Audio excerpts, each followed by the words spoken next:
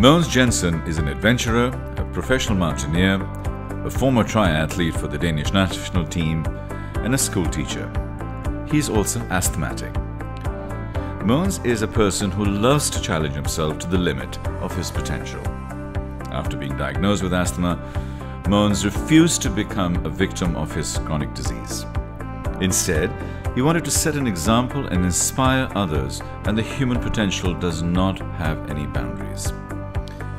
In 2004, Mogens bicycled and ran from Denmark to Mount Everest basecamp, a strenuous trip through 13 countries which he covered in 100 days. No other person in the world has achieved this before. Now Mogens inspires people and leaders to fulfill their potential.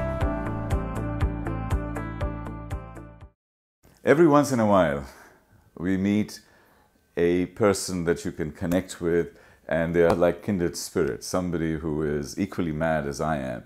And this week, we were presenting together at TEDx in Dubai, and I saw him, and he started with, "I am crazy," and I'm saying, "I am mad," and he's crazy. And this was the most wonderful start.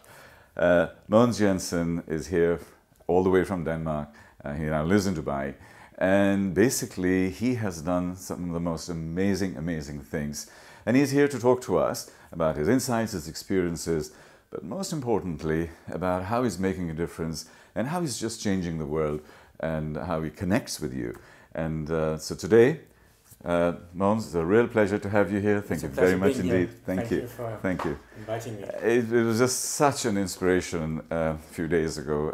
And likewise, like you said, it's for me also to meet kindred spirits. You can feel, I have goosebumps. When you're saying that, I'm actually getting exactly that. You know, you're mad and I'm crazy, but it all boils up to just the same idea that we're really passionate about things, and we are sticking out and pursuing our own paths in life and being as authentic as we can. Some people also say that you're lucky to find passions in life. Yes. And I think that's correct, because I've known people who've been searching more or less their entire life and they haven't found it. So when I do motivational speaking, I often provoke the audience saying, what do you do in Dubai it would be Sunday morning. Do you go to work or do you go on a mission? Yes. And the difference is passion. So I was diagnosed with asthma, and at that point, it's a two-edged sword, because on the one point it was a relief. I wasn't just being a chicken with no spine who couldn't handle pain. It was actually something real. And then on the other hand, I had to realize that I've just been diagnosed with an illness that will probably follow me for the rest of my life.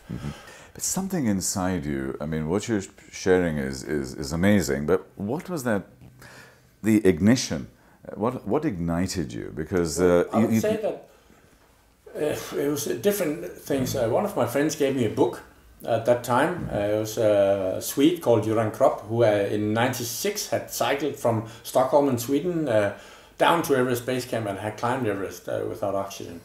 And all of a sudden, when I saw that, I had thought about climbing Everest. I had never thought about transporting myself from my home country to base camp. But after reading that book, it's kind of materialized there.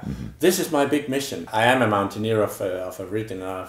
I can't get any higher in this world. So I'll give you a good example. When you're standing at 8,500 meters on Everest, and you don't have anything but your own lungs without oxygen, you haven't slept for 4 days, and you're so tired you don't really care whether you live or die. There's going to be a little devil in the back of your head asking you, what on earth are you doing here? Yes. And that's understandable. But the thing is, if when the question is asked and you can't, from your mental backpack, find the big why, you're going to turn around.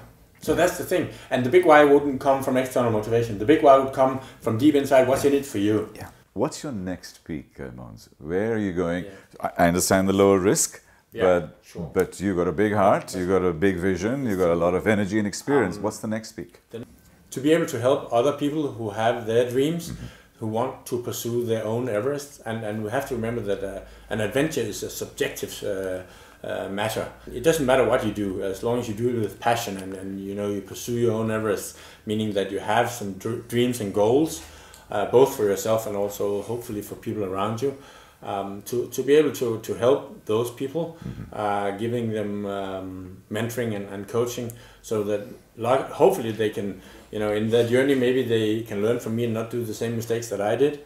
What we need and what we want has been confused. We have to remember that we are creatures of nature. We are not made for sitting on a chair looking into a computer screen for 10 hours per day. We need to go out into nature. There's a reason why we call this body a motion apparatus. It's not made for sitting still in inactivity. And that's the worst part, isn't it? For a human being, the easiest thing to do in any aspect of life is not do anything. Then if you want to feel bad, it's easy. Don't do anything, it'll come by itself. Yes. And that's the same thing if you look at a relationship. If you want your relationship to be bad, easier recipe, don't do anything. Have a project that hopefully was one of the stars that showed that, the sky is not the limit. You can go in further. So creating hope, you have to show things. That means walk and talk. You have to have the walk also. Talking is easy. You can tell anybody, oh, the sky's the limit. You're so special. Go and do it. Pursue it. But you also have to have a realistic take on it. So that's the thing. Also, I think that hope is the last thing that disappears from a human being. So if you don't have hope, then you're really in big trouble. Hope is also being aware of this, the sinus curve. You have to be aware that adversity is part of life, and it's a very important part of life. So that means when you go for your own dreams, then don't expect a paved road without any bumps and you'll have a tailwind all the way. That's not meant to be.